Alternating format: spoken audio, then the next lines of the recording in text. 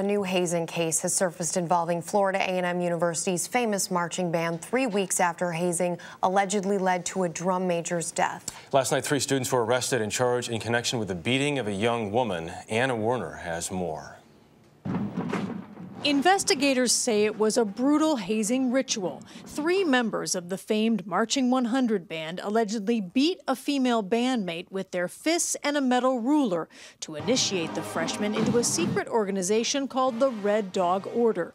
The beatings were so severe, they broke the victim's thigh bone. If the students who I suspended from the band had been terminated from the university or suspended from the university, it may have sent a strong message. A little over a week later, band director Dr. Julian White suspended 26 band members for their suspected involvement in that beating and one other. And he alerted administrators about those hazing incidents before the band left for its biggest performance of the year, the Florida Classic in Orlando.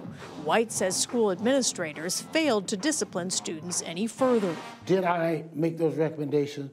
Yes, I did. Were they followed? For the most part, no.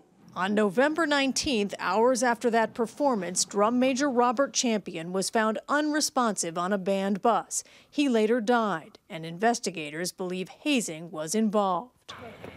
His death and now the arrests have exposed a hazing culture that has haunted Florida A&M for over a decade. The school has suspended performances by the Marching 100 indefinitely. And last week, the Board of Trustees reprimanded University President James Ammons for his handling of the crisis. Police are continuing their investigations into the alleged hazing incidents, and the state's university system has called for a special investigation into actions taken by the university.